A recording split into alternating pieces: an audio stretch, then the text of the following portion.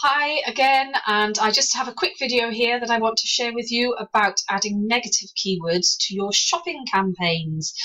A lot of people don't do this because you don't target shopping campaigns with keywords.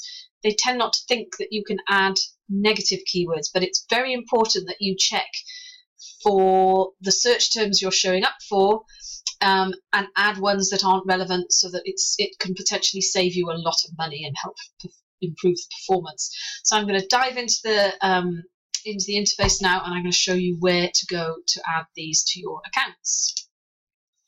So inside the editor, you need to click on your shopping campaigns on the left here, and then you'll see keywords as a category here.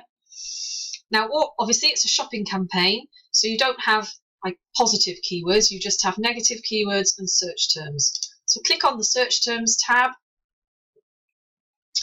and I have added a filter here because I only want to see, I'm looking for bad search terms, so I only want to see search terms that have conversions less than 1. Okay. I'm looking at the last 30 days, a week, 30 days, however big your account is. You might want to do it every week or maybe every month. I would advise that you sort by the number of impressions so that the highest impression searches are at the top. And then start looking for keywords or search terms rather, that are not relevant to your business. Now this gets done regularly on this account, so we're probably not going to find too many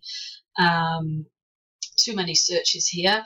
But just for example, if I didn't do Copic markers, okay, I can see that it's cropping up quite a few times. Now we do Copic markers, but I'm just using it as an example.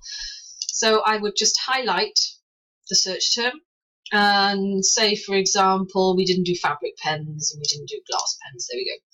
All right, so you highlight the ones that you think are irrelevant. You go up and you click the Add as Negative keyword.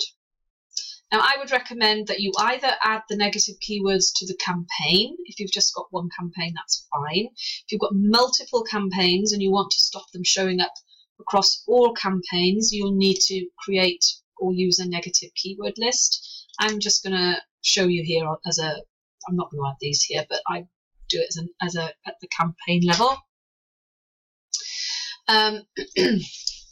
And this is where you need to look and say, I just want to not show up for Copic because we don't do that brand. We don't do fabric pens, so I'll just block fabric because there's various versions of that search. You want to be able to block as many as possible, and I'd say let's block glass.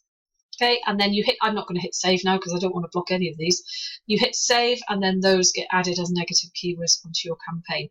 Depending on how big your account is, you'll either need to do that maybe weekly or monthly, but the first time you do it, if you've not done it before, you might find a lot of searches there that are irrelevant and are wasting a lot of money. So I would highly recommend that you do this now and make sure that you do it on a regular basis moving forward. So I hope that helps, and let me know if you have any questions.